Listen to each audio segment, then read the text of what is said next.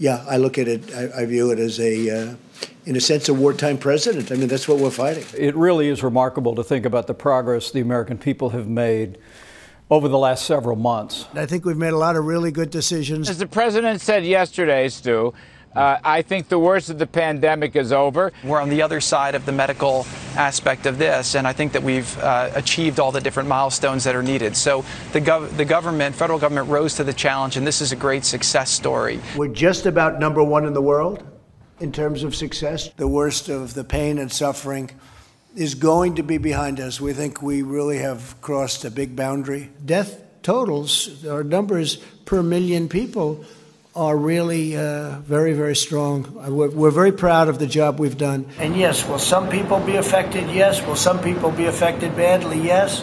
But we have to get our country open, and we have to get it open soon. I hope I can say this to you in a couple of months.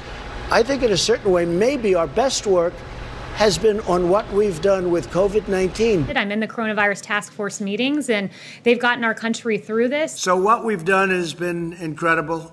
We're going to continue to do it.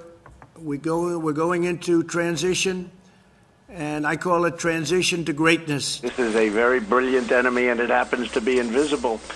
And I think we're doing really, really well. We have met the moment, and we have prevailed. We've prevailed on testing is what I'm referring to. That was with regard to testing.